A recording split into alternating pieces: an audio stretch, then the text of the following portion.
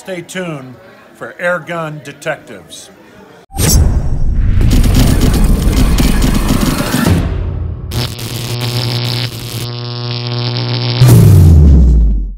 Welcome to a special edition of Airgun Detectives. Today, we're going to take the mystery out of these bipods and the rails. I'm going to show you how to install them.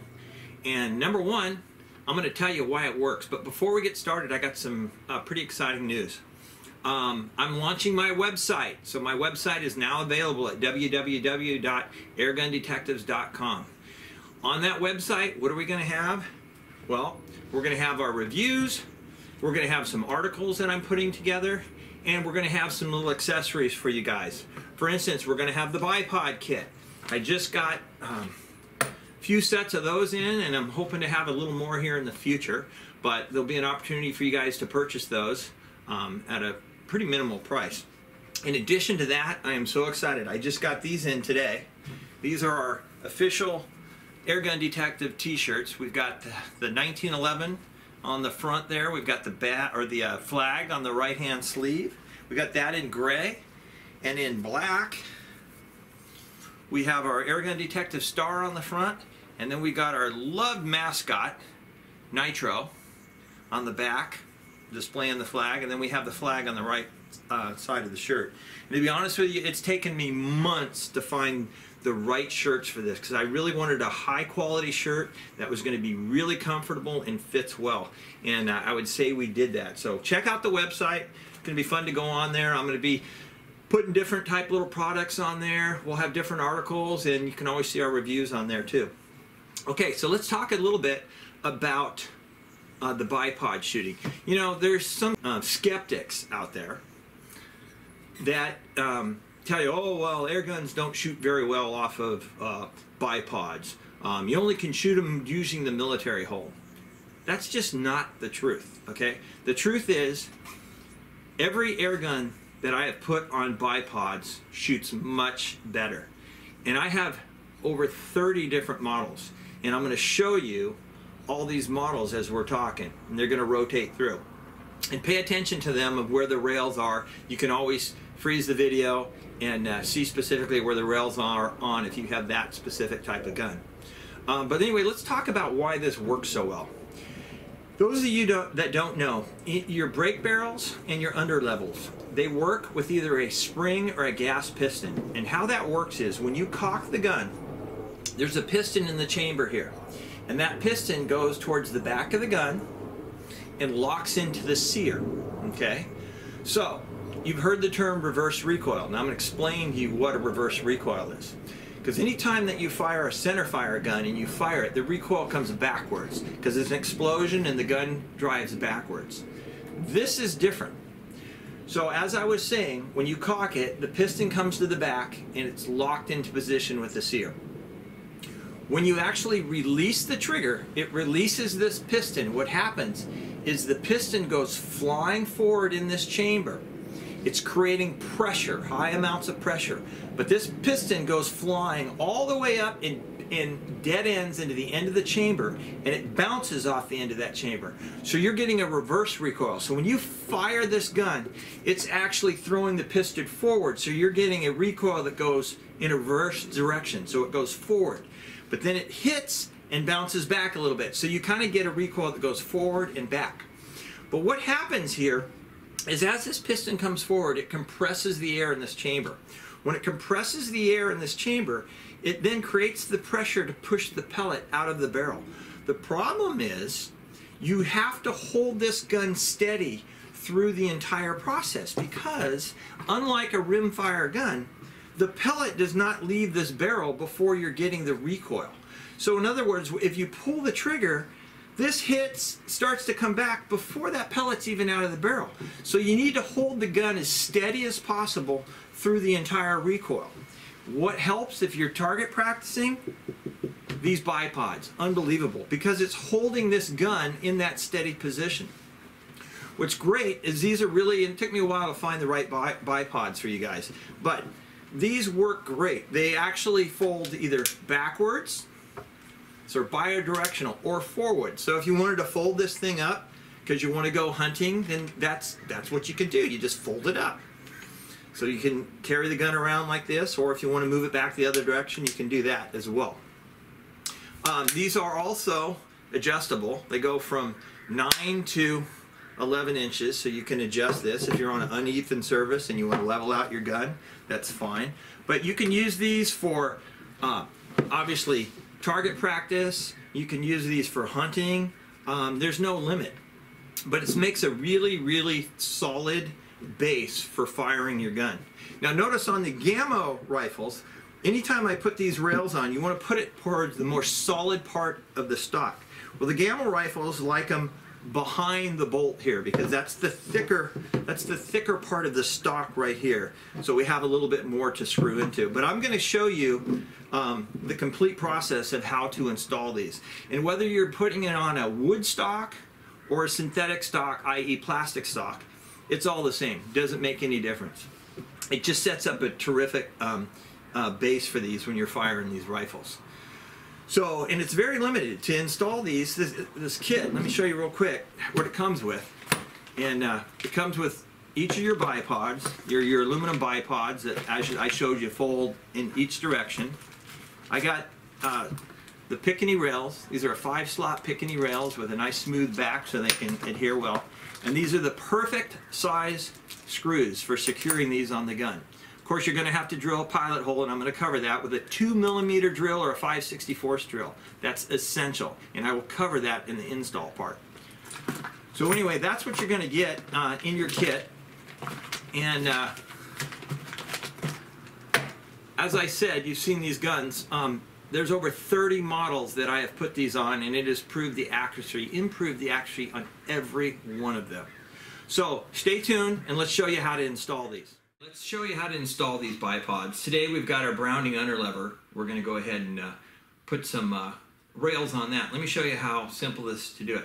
What I would recommend, once again, I tell you this in the beginning, have a gunsmith do this, have a professional do this, unless you're not really comfortable with it, because you're doing this at your own risk. But I'm going to show you the step-by-step process and how I do this, and been quite successful since I have these rails on almost 40 guns now. Okay, so let's just use the Browning here. Get this out of the way.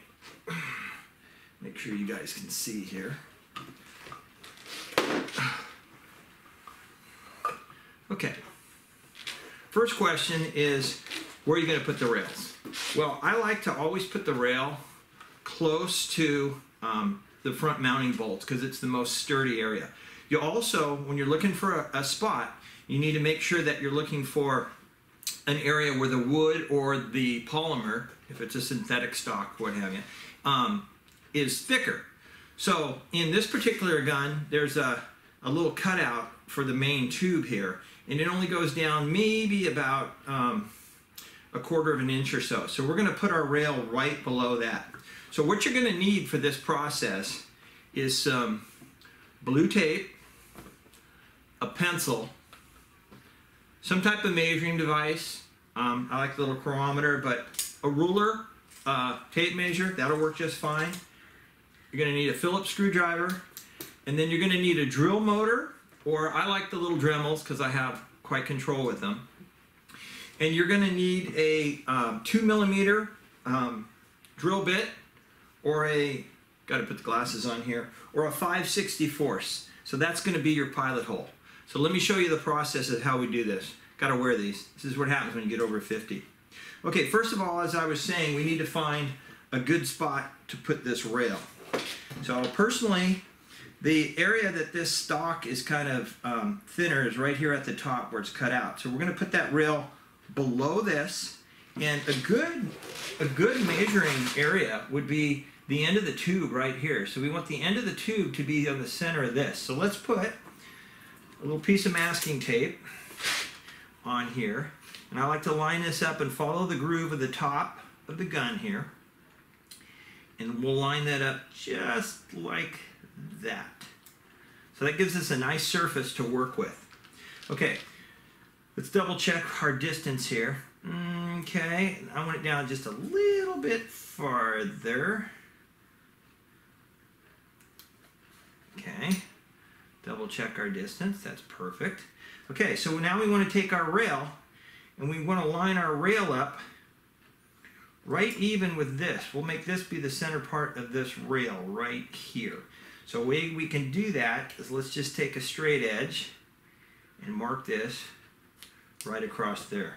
So now we're going to line this piece up dead center there, because we want these to be symmetrical on both sides. Okay, so that's lined up nice and even there, and my rail's straight. Put a little mark here, and put a little mark here. So there you go. So you've got where we need to put our pilot holes, and this is lined up evenly. Just to save time, I already put it on the other side as well. And again, we just lined this up even with the end of the tube here, and then we wanted it low enough here. So now that should be symmetrical on both sides. And what I would always suggest is you double check your measurements. Measure this 2-3 times. Let's get this straight, because you only got one shot at this. You screw this thing up, you know, your holes are going to be in the wrong spot. So I double check the width of these from my centerpiece. That looks good there. And let's double check this one here. Yep, that looks good there. Okay, so now our next step is we take our Dremel. And if you can see on this drill bit, I put a little piece of tape on this, knowing that I don't want to go deeper than really what these screws are, because it's really not necessary. So you'll get your little packet of screws here with your kit. And this 2mm is the perfect size for a pilot hole for these. But as you can see here, we don't want to go any deeper than the length of the screw. There's just no point. So with that, let's put some holes in this. I don't like to go overly too fast, but the idea is just to make them straight.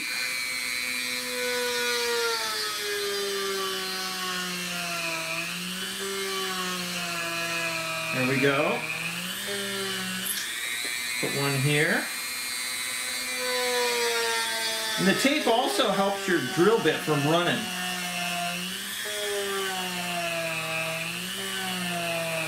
There we go. I like to drill them both. I get them both done, because then we can peel the tape off. So let's do this one.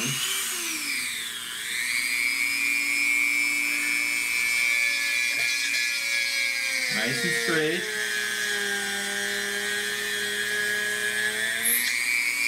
Go. Another one.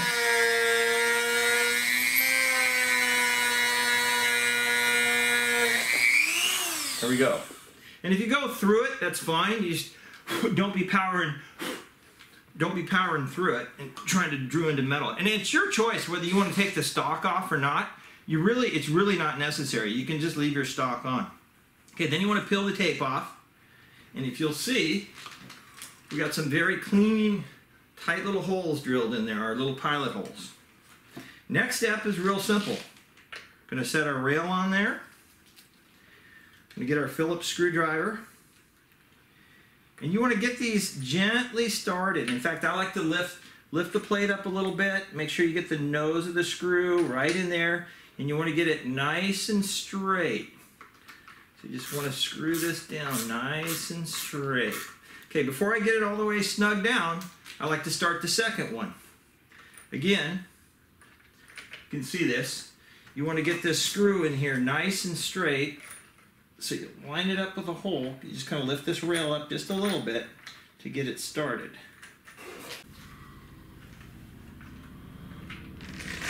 And double check before you tighten this thing up.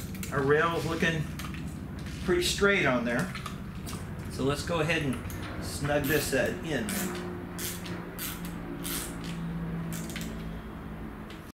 Okay, so now we're just going to snug this baby down in there. And you don't want it overly tight, but you want it snug, because you don't want to strip your holes.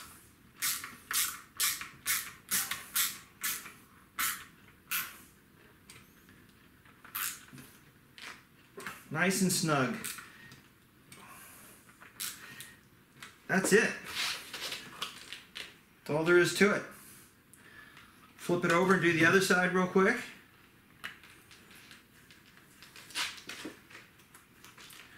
show you again. Take our screws. These screws are perfectly designed. They're the right depth, good thread, and they countersink just perfect down into the rail here. All right, just snug it up. That's the perfect size pilot hole. You do not want to deviate from that, because you got to give enough. There you go. Now that is a solid fit. So you can see this right along here, symmetrical on both sides. And then, simple as this, put a rail on there.